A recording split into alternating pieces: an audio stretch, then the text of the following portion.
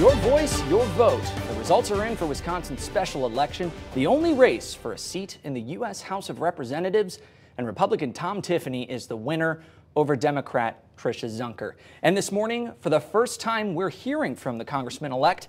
He'll take over the 7th Congressional District seat until the November election. He's joining us live. Thanks for being with us this morning, Tom.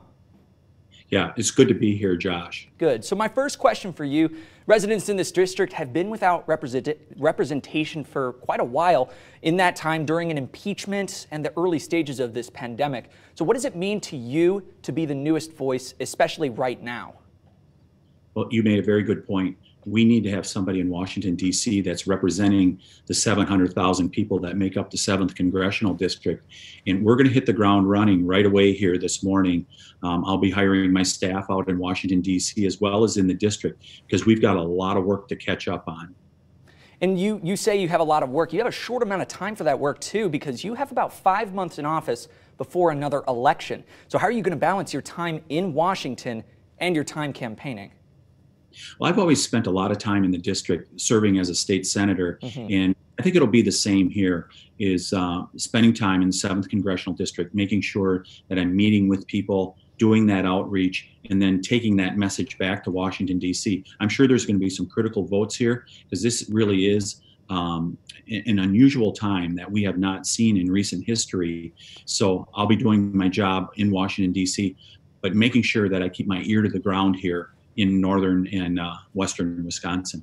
And you said it yourself, an unusual time. You've been outspoken about getting Wisconsinites back to work amid this pandemic, and 57% of the voters picked you.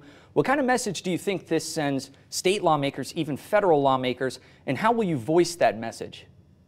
Yeah, it was really a decisive victory, but I think it goes to my track record. I'm tested, I'm proven, and people want somebody in Washington, D.C. that they know will go out and carry the message from this district out to Washington, D.C. And I do think that it's time to reopen. We know so much more now about COVID-19. We know who it affects. It's primarily the elderly, those people that have underlying health conditions. And we can do a much better targeted regional approach, I believe, in reopening our economy. And it's important that we do that, if nothing else, for the health of our citizens, because we have hospitals and clinics that have closed down here in northern Wisconsin, and we got to get them back open. We need to get businesses back open also, and we can do it safely and responsibly. All right. Thank you so much, Tom. That's all the time we have for you this morning, but we appreciate you joining us. Thanks for giving me the time today.